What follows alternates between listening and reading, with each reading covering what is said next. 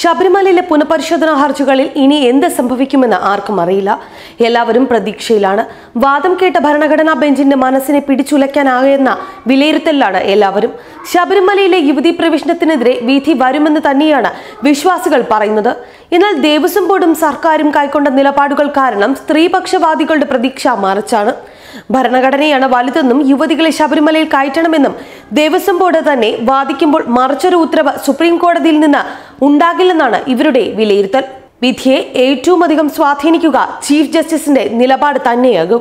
Justice Khanwilkar, justice Indu Malhotra എന്നിവരുടെ വിധി അനുകൂലമാകുമെന്ന് തന്നെയാണ് വിശ്വാസികൾ പ്രതീക്ഷിക്കുന്നത്.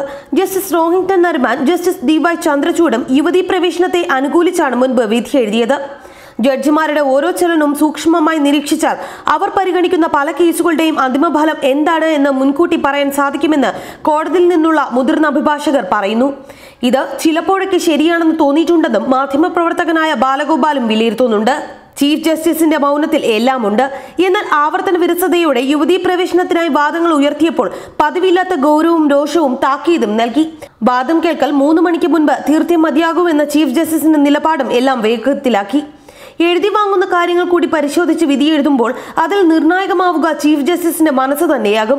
മതസ്വാതന്ത്ര്യത്തിനുള്ള മൗലികാവകാശവും മതപരമായ കാര്യങ്ങളിൽ കോടതി ഇടപെടലിനുള്ള പരിധികളും കണക്കിലെടുക്കണമെന്ന NSS അഭിഭാഷകൻ K പരാശരൻ വാദമുയർത്തിയപ്പോൾ പ്രതിഷ്ഠയുടെ നൈഷ്ഠിക ബ്രഹ്മചാരി സ്വഭാവം അംഗീകരിക്കുന്നവരാണ് ശബരിമലയിൽ പോകുന്നത്, സ്ത്രീകളെ ഒഴിവാക്കുന്ന ആചാരം എന്ന വിലയിരുത്തൽ തെറ്റ് എന്നായിരുന്നു തന്ത്രിക്ക് വേണ്ടി വാദിച്ച V ഗിരി ഉയർത്തിയത്.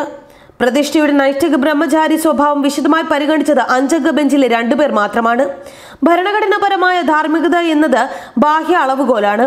ശബരിമല അയ്യപ്പനിൽ വിശ്വസിക്കുന്നവരുടെ ധാർമ്മികതയാണ് പരിഗണിക്കേണ്ടതെന്ന പ്രയാർ ഗോപാലകൃഷ്ണന് വേണ്ടിയുള്ള അഭിഷേക് സിംഗ്വിയുടെ വാദവും ഭരണഘടനാ ബെഞ്ച് കേട്ടിരിക്കുകയാണ്. ആരും ഒന്നും പ്രതികരിച്ചില്ല. മനസ്സ് വിശദീകരിക്കാൻ ഒന്നും പറയാനും ശ്രമിച്ചില്ല. ഇത് മനഃപൂർവ്വമാണെന്ന വിലയിരുത്തലുമുണ്ട്. വാക്കുകളിലൂടെ സൂചനകൾ പുറത്തു വരരുതെന്ന ബോധപൂർവമായ തീരുമാനം ഭരണഘടനാ ബെഞ്ചിലെ ഓരോ അംഗവും എടുത്തിരുന്നു. തങ്ങളുടെ വാക്കുകളെ വ്യാഖ്യാനങ്ങൾക്ക് ഇട നൽകാനേ അനുവദിക്കില്ലെന്ന ഉറച്ച തീരുമാനമാണ് എല്ലാവരും നടപ്പിൽ വരുത്തിയത്. വാദങ്ങൾ പരിഗണിക്കപ്പെട്ടില്ലെന്നത് വിധി പുനഃപരിശോധിക്കാൻ മതിയായ കാരണമല്ല.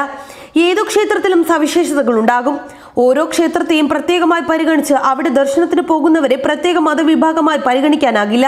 ശബരിമലയിലേത് ഹിന്ദുമതത്തിന്റെ മൊത്തത്തിലുള്ള ആചാരമല്ല. ശബരിമല എല്ലാ ഹിന്ദുക്കൾക്കും പ്രവേശനമുള്ള ക്ഷേത്രമാണ്.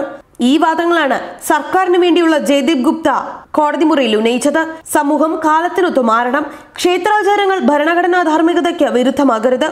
ആർത്തവം ജീവശാസ്ത്രപരമാണ്. അതില്ലാതെ മനുഷ്യവംശത്തെ സങ്കല്പിക്കാനാകില്ലെന്ന ദേവസ്വം ബോർഡിന്റെ രാകേഷ് ദ്വിവേദിയുടെ വാദം കോടതിയെപ്പോലും ഞെട്ടിച്ചിട്ടുണ്ടെന്നാണ് വിലയിരുത്തൽ.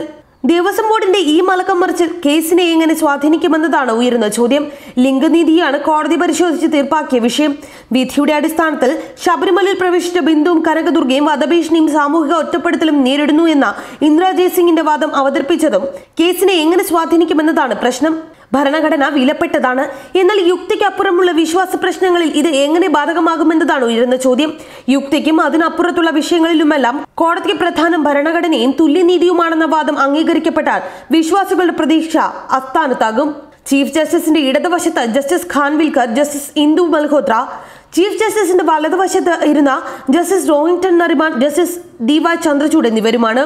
3 മണിക്കൂർ 20 മിനിറ്റ് നീണ്ട വാദത്തിനിടയിൽ ഒരിക്കൽ പോലും ഭരണഘടനാ ബെഞ്ചിലെ 3 അംഗങ്ങൾ കേസിന്റെ വസ്തുതകളെക്കുറിച്ച് അഭിപ്രായങ്ങൾ പറയുകയോ പ്രകടിപ്പിക്കുകയോ ചോദ്യങ്ങൾ ഉന്നയിക്കുകയോ ഉണ്ടായില്ല.